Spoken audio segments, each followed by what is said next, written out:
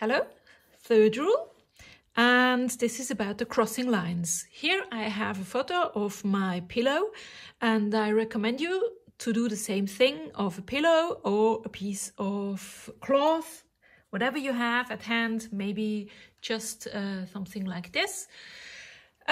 Take a photo, so you have the process of reduction of the third dimension already done by your mobile phone, and we start drawing this. How can we draw this with crossing lines? We start at the 4 tips of this pillow, meaning that we decide where we want to start. I start with this tip here, and I make a small mark where it shall be. Now the question is, to what directions do the lines, so meaning the seams of the pillow, go for the next tip? And to do this, I close one eye, hold my pencil over this seam, and my fingers, they slide along so that I have the same length from the beginning to here, meaning it's long like this. And the direction, how do I remember that direction?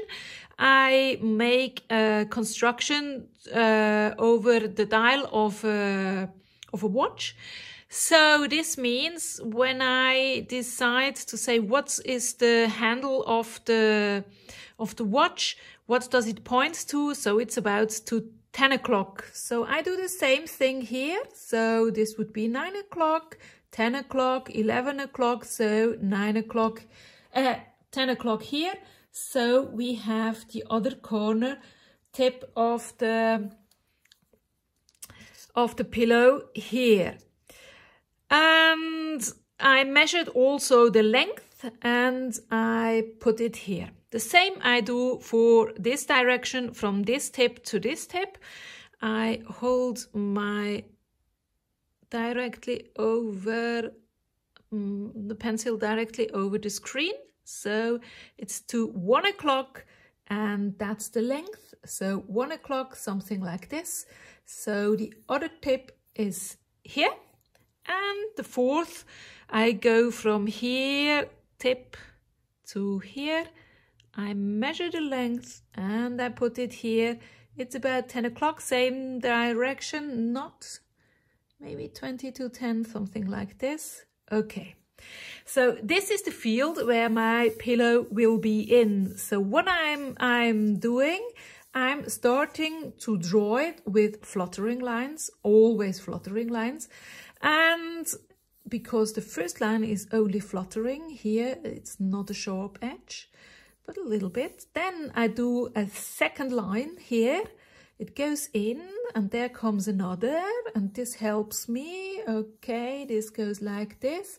And you see, I draw the line with many different lines. Here I have a little bit of black underneath. I will immediately put it in. Okay, one long line here, and then we have more lines here. I go to the directions the wrinkles are leading into the form. So this is quite sharp here. I do it here and here again. And you see, wherever I think I'm right for the location where the line should be, I let the lines crossing, meaning all the fluttering lines, they start to cross wherever the object seems to be right. Something like this. Here we have a little indent. Okay, and some other lines going to this. Maybe I have this here, maybe it's black here. And we have the seam here that goes like this. Okay, when I have done this, maybe I want to add a little bit of gray here.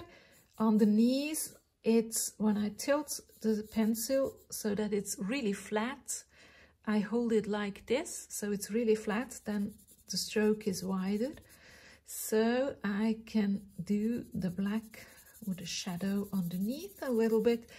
Okay, that's pretty nice. And this is my pillow.